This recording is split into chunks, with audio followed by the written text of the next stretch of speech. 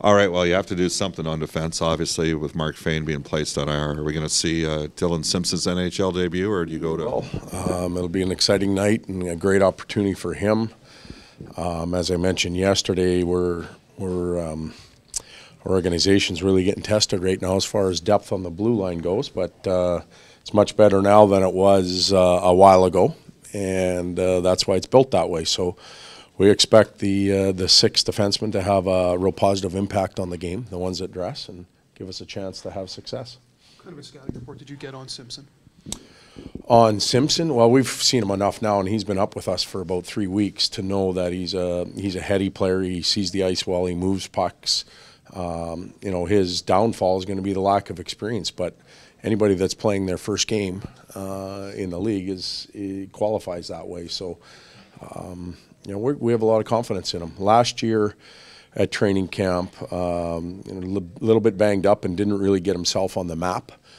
This year throughout training camp, he found a way to get on the map, and we have a lot more confidence in him now than we did then. Todd, what do you think of Provorov from what you've seen on video? Well, you know what? It's interesting. I can go further than that because I watched him play in junior and had a chance to see that Brandon team play in Edmonton twice last year. And obviously smooth, confident, great vision, patience with the puck. So those are his offensive assets. But he also positions himself well defensively and accepts that responsibility. So in my opinion, for a young D-man, he's ahead of a lot of others because he can play on both sides of the puck. Todd, with the back-to-back, logic would suggest you're going to play both goaltenders. Talbot didn't practice yesterday. How do you see it breaking down here in the next 2 Gus is going to play tonight, and then we'll figure out tomorrow when we get to tomorrow. About the Dylan playing, you got to jockey all your defense pairs, or you just? Well, we have 5 that obviously have played a lot.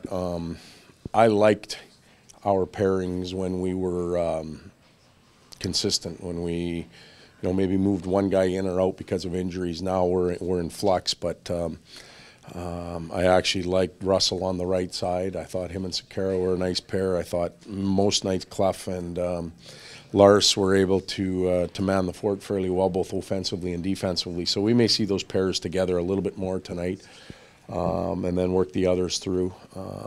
Benning has been such a pleasant surprise for our team. The amount of minutes he gets, the type of production that he gives us within those minutes. It's been really good to have him, and we're fortunate. What are you seeing from the Flyers right now while they're riding this hot streak? Well, a power play that is deadly, and it really hasn't changed. It's just clicking, and they have a couple trigger points. Obviously, Simmons has the most goals in the league, and I think Giroux has the most points, but there's other pieces to that power play that is exceptional. Our penalty kill is taking it on the chin, and I had to ask the guys today, is it the penalty kill or the penalties? And in my opinion, it's as much the penalties as the penalty kill. So we've got to stay out of the box. They're a team that's confident right now. They feel very good in the offensive zone and make things happen. Their goaltender's been able to make saves for them that keep them confident going the other way. And just a team that's on the rise. You know what? We need to get through the morning skate. I haven't even put lines up in the room today. Just to find out where a few of our players are with injuries and illness. Your team's played really well on the road this season. What do you kind of credit that to? Coaching. Yeah. The media. How's that? The media. Yeah.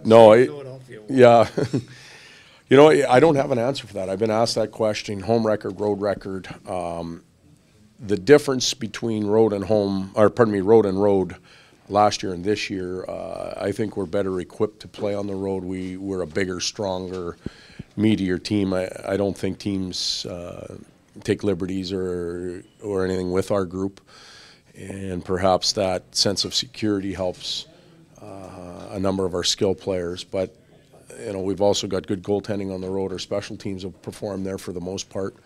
When you put all that together, you tend to win more than you lose. So you still like Gajula with Potter tonight? You know what? how about we have another meeting after all these guys get off, and then we'll have, I like Kajula with Connor, but I like lots of people with Connor, so if we're healthy and we can put lines together, yeah, I like them there, but there's some decisions that have to be made based on health and illness, so we'll make those after.